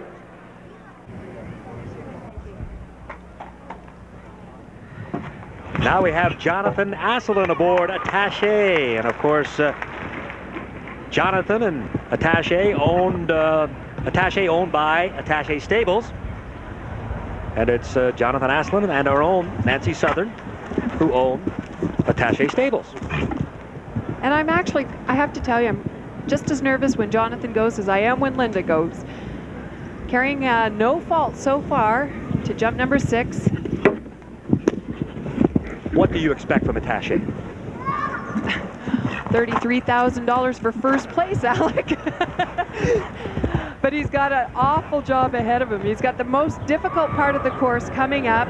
Big Ben, the only clear round in the Shell Cup Derby so far. This horse has a beautiful galloping stride. Watch his front feet. He just paws the ground and eats it up. A rub there, so maybe with fatigue becoming a factor later. I would think that fatigue is going to be a factor also. Jonathan has had quite a serious back injury and hasn't been quite up to snuff himself. Look at Attaché sliding down the bank there. Here's the tough test.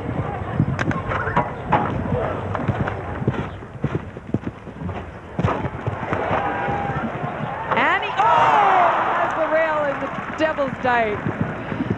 4 faults. Now, to break the ties for other than first place, they will go to the time it takes to get around the course. So now Jonathan has got 4 faults. Beth Underhill with Monopoly had 4 faults. So the fastest time will move the horse into second place. However, 8 faults.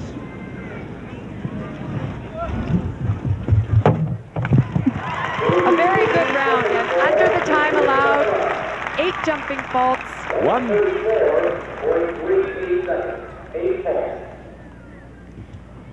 Coming into the Devil's Dyke, it looked like Jonathan and Attaché were home free. Look at the horse pick up his front knees. He's very confident. However, maybe a shade of fatigue coming out. Maybe being a little bit tired, catching the C element of the Devil's Dyke, and then a little bit too strong a ride, a little too fast going to the high jump there. Jump number 16. You must be very happy. Really, very pleased. Thanks, Ian. How'd your back hold up out there? Feels great. He jumped great. Everything's fine. Problems coming out of the dike. What happened? Just get a little bold? I may have grabbed a little hard, I think. I may have grabbed him a little hard. He jumped in so bold. May have had a little bit too much going in. We'll let you get him moving. Thank you.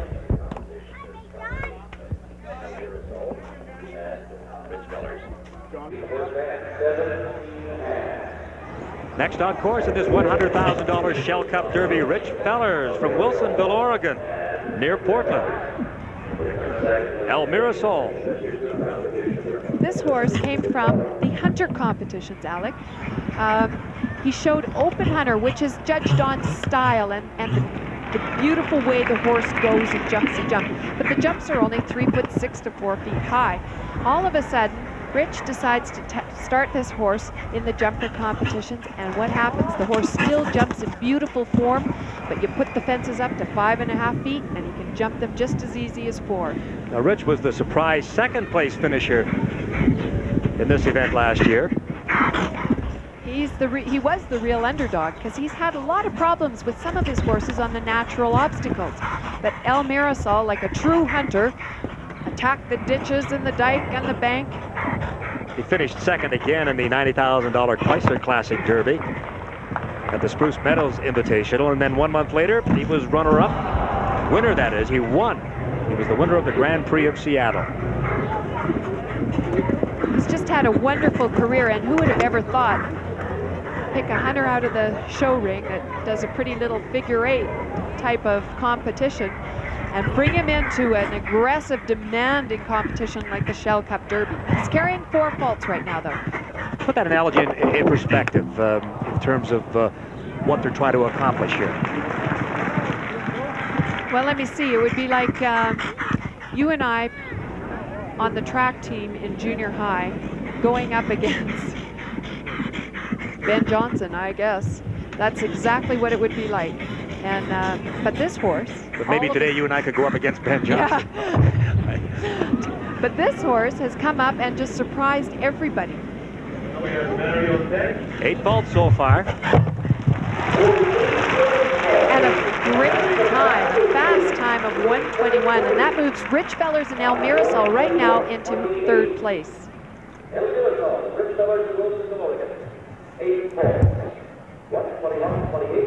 Jump number 9 is the first fence that El Mirasol had down, and look at how far away he leaves for the jump, flattening out over the top. But the horse has a beautiful style of jumping. We go to number 204. From Calabasas, California, aboard Pegasus, we have Candace Schlom. Pegasus, 17 hands, 13 years old. 1 rail down. This horse is not quite as big as Big Ben, but he's a tall horse. Big Ben is one of those horses that is so muscular. When we talk about hands, each hand is 4 inches, and they measure the horse from the floor to the top of his shoulder. So 16 hands is 5 feet at the shoulder.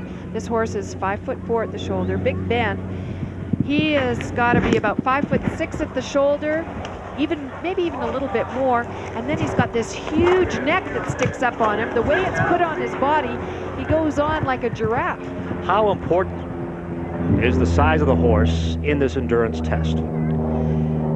The bigger the horse, the easier it is to eat up the ground. He only has to take 1 step for every 18 feet, where a small horse may have to take 2 steps in 20 feet. The most important factor in this horse, though, is the heart of the horse. 12 jumping faults for Candace Schlom and Pegasus. And when I talk about heart, I'm not meaning the aerobic type of heart. I'm talking about the will to jump the jumps and the will to win. Almost through the Devil's Dyke, but not quite. 16 jumping faults so far for Candace Schlom and Pegasus.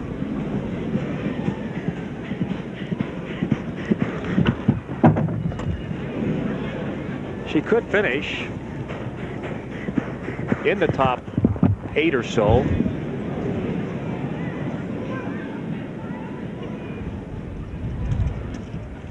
Time doesn't seem to be a factor. Oh, and another rail. fence down. That really shoots down her chances.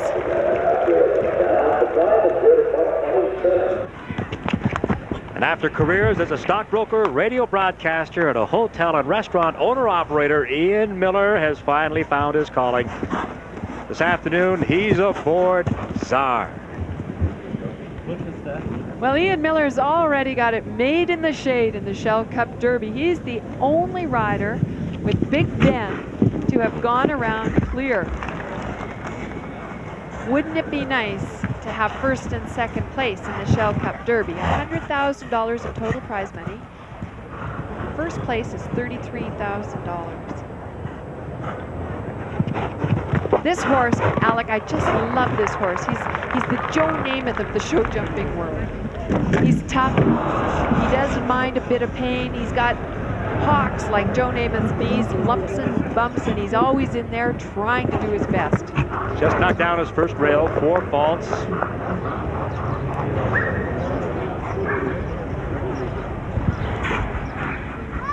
Little wide going down. Yeah, but Ian he really understands this horse, and he's been around the course already, so he took the option to have a little more time, and it paid off for him. He rode that exquisitely well. So he's actually looking for a second place finish with this horse, and he can do it, I'm assuming, depending on the time situation. Beth Underhill with Monopoly had 4 faults and a time of 131.75. So if Czar is quicker than that,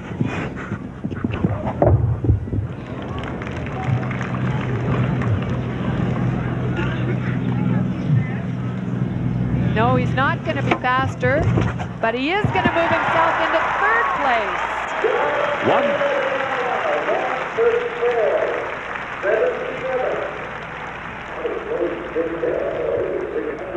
The Shell Cup panel is a huge vertical. Czar leaves a little bit too early. You see, when the horses jump too far away from the jump, they get flat over the top, they don't have the height, and they pull the rail down. One small mistake.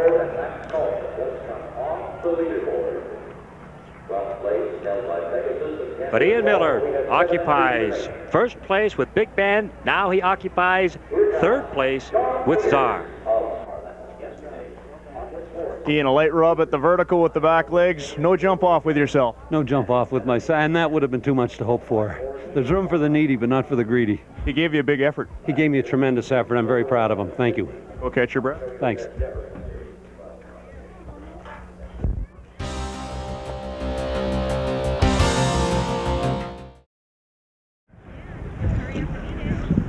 But it's a truly wonderful jumping horse. He's got power, and he's got a great mind, a great attitude. He's very rideable. See the way he cleared that oxer there. What about the horse's vision as he goes over a jump? Does he see it all the way, or does he lose sight at any particular time? Yes, the horses actually have binocular vision. So once they get right to the front of the jump, they don't see it, and they have to rely completely on the rider to get them to the right takeoff point and tell them to leave the ground. 4 faults for Hendricks right now in the Devil's Dyke, and that's where it caught up. His youth caught up with him there. Still a fine round for Hendricks and Hap Hansen. Very smooth. Nothing drastic about the way Hap rides this horse. His hands are smooth. The leg is always on the horse. And just a fabulous round. And it's good enough to move Hap Hansen into 2nd place. Now we have Linda Southern Hathcott with Fly Canadian. Your younger sister? Knocking the first fence down. Again, another young horse, just 8 years of age, and inexperience a big factor. Linda spent some time in Europe this past winter. Obviously, that's going to help her. The more mileage, the more times you can get into a competition situation, the better off as a rider you are. The thing you don't want to do is use up your horse too much. You want to peak your horse for certain competitions in the year. 8 faults so far, 8 faults for Fly Canadian.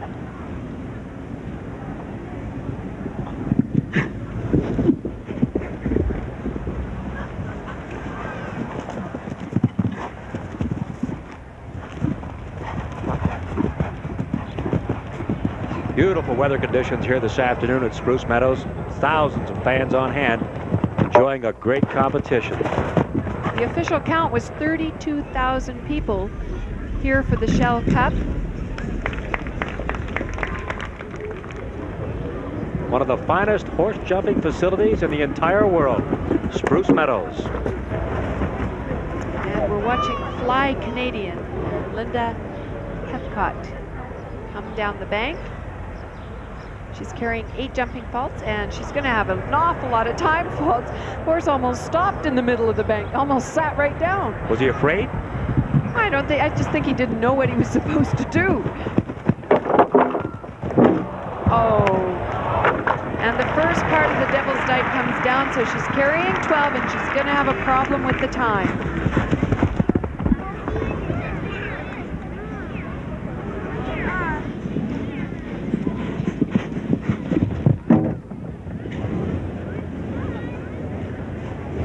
Four fences left. 3 jumps left now, sorry. And another rail, and this horse is looking tired.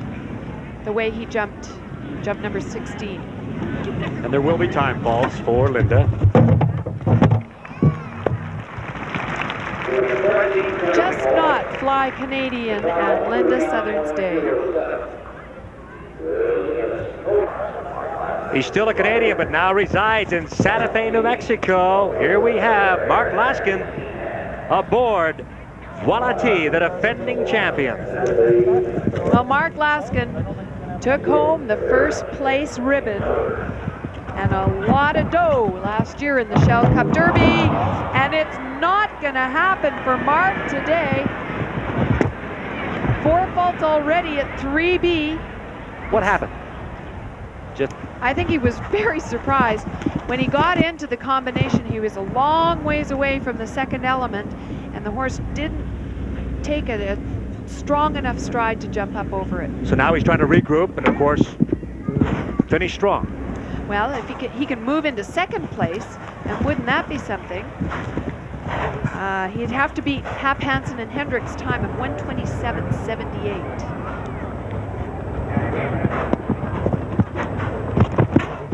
Oh, that's disappointing for Mark and Voilati. She's a neat little French mare. It's very rare that she has a knockdown.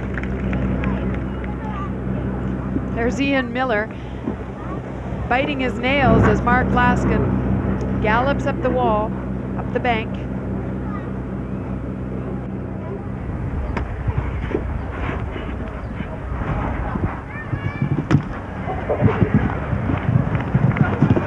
Mark's already got 4 faults. And another one came down at the Devil's Dyke. 5. See the guy in the corner? I mean, he was... Ian Miller may be more concerned about finishing in 4th with Czar rather than... He must feel pretty relaxed now, knowing that he still is the only one with a clear round aboard Big Ben. Oh, he's got to feel good about that.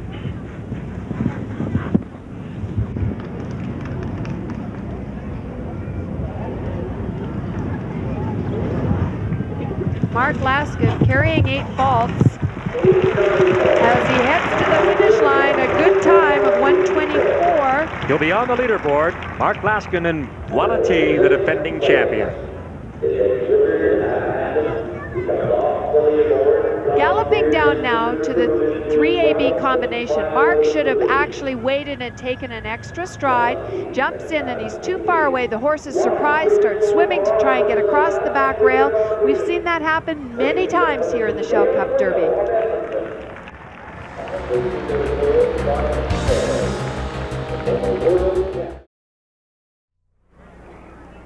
Ladies and gentlemen, please welcome back to the international ring the 1991 champion of the Shell Cup, Ian Miller.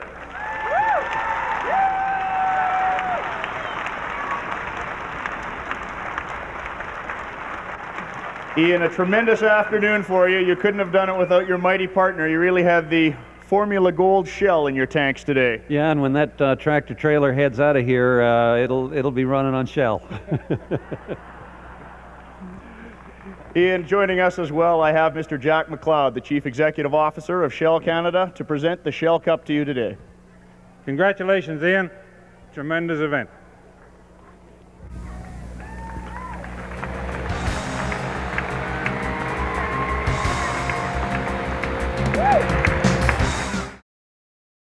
The crowd favorite comes through here at Spruce Meadows. Big Ben and Ian Miller win the $100,000 Shell Cup Derby. Nancy, just an awesome performance. I think Vince Lombardi, he was speaking about football players, but he captures it all with Big Ben. The spirit, the will to win are the things that endure, and that's Big Ben and Ian Miller. A great finish to an exciting day. That's it for now from Spruce Meadows.